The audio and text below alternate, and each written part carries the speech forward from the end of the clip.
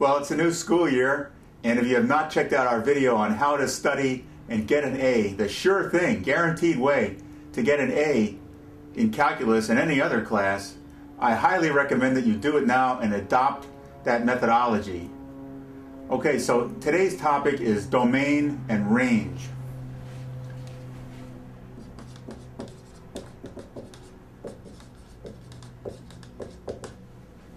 Now, we recently got a couple email questions on this topic, and so I don't know if this is actually a challenging subject for calculus students or not, so I thought I would put together a brief video, and hopefully this will, in any case, clean out the whole problem for you. It's not very complicated. It just requires a little attention to detail, let's say.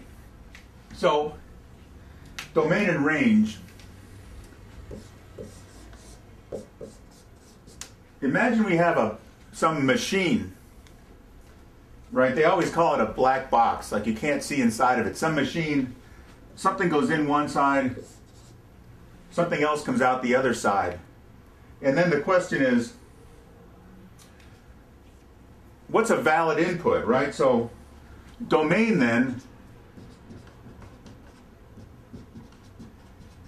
is just anything that's a valid input, right? Because we don't want to send anything into this machine that's going to break the machine. And then the valid outputs are the range.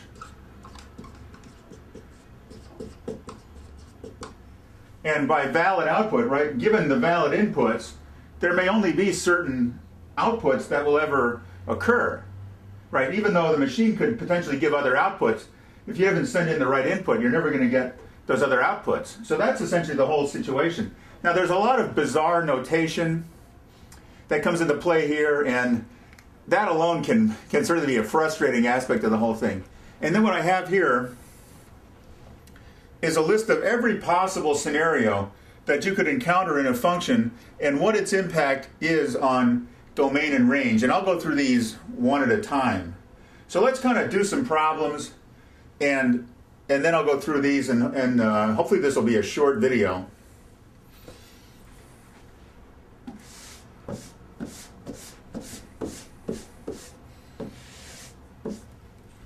So let's start with something very simple. Y equals x squared, right? What does it look like? Something like that. And it goes on forever in both directions. So, in the case of this function, what is a valid input? Well, anything on this axis is a valid input, right? So we're going to say that the valid inputs would be x as long as they're part of the real numbers, right? So we're not getting into complex numbers.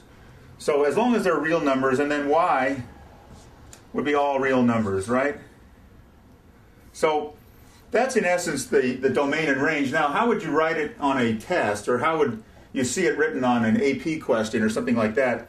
They might have something like this. They might use set notation and say x such that x is real, and they might say y such that y is real. Right, so that's a function where there are no limitations on domain and range. So now, as you get into more complicated problems, all you're really doing is you're whittling this down. You're adding additional restrictions to these two sets to accommodate whatever happens in that function. So let's go through some of these now and in more detail.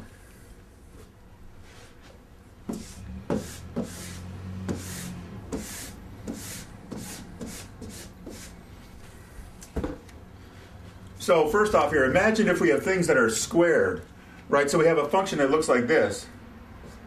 X minus 2 squared over 4. Now, the top part here will accept any value of x, because we never have anything here that would cause this to break the machine.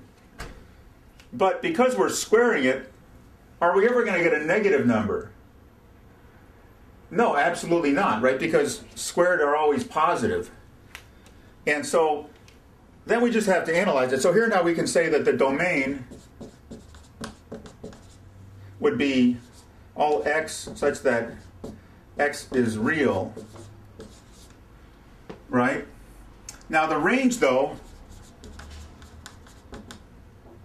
because we're only going to have positive values, could we have the top be 0? Could we have this x minus 2 be 0? Well, yes, if x was plus 2, then this would be 0. So we would have 0 squared over 4 is 0, right? So that would be the minimum, the smallest value we could ever have. Now, can it actually be 0? Yes.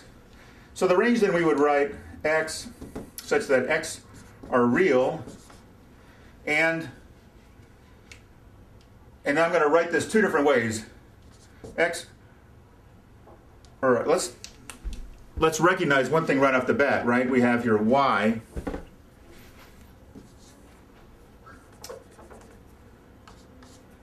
greater than or equal to 0, right? So that would be one formulation. Now you may see all kinds of bizarre things in the way these problems are written with